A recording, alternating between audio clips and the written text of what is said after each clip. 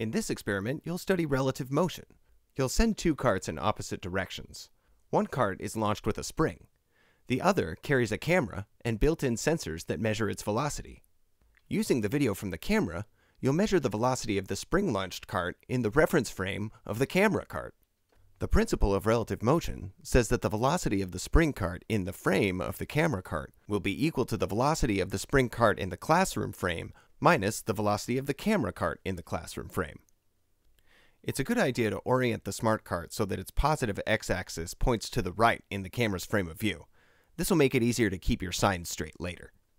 Open up the Pasco Capstone software and make sure you're connected to your wireless smart cart. Press the record button on the camera and begin recording data in Capstone. Have your lab partner launch the spring cart while you give the camera cart a gentle push so they pass by each other. Make sure the carts are at least as far apart as shown here so that the spring cart doesn't go by in the video too quickly. Transfer the video you just made from the camera to your computer. Go to the Video Analysis tool in Capstone and open up your video. Click the Analyze Video button in the toolbar at the top of the video window. In the dialog box that appears, select Create New Run. Once you do this, you'll see in the Video Analysis toolbar that an object has been created for you to track. It'll have a name something like Object Number 2.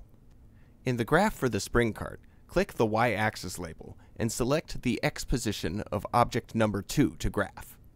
Click the Play button in the control area and advance the video until the spring cart shows up.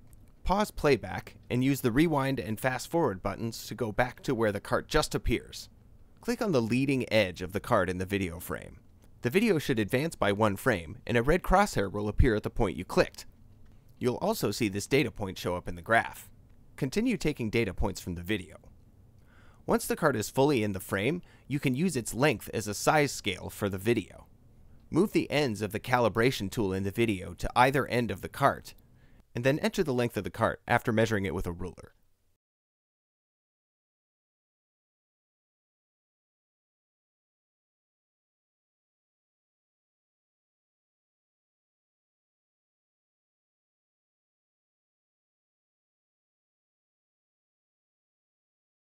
Once you have your data for the smart cart and the spring cart, you can use linear fits to determine the respective velocities.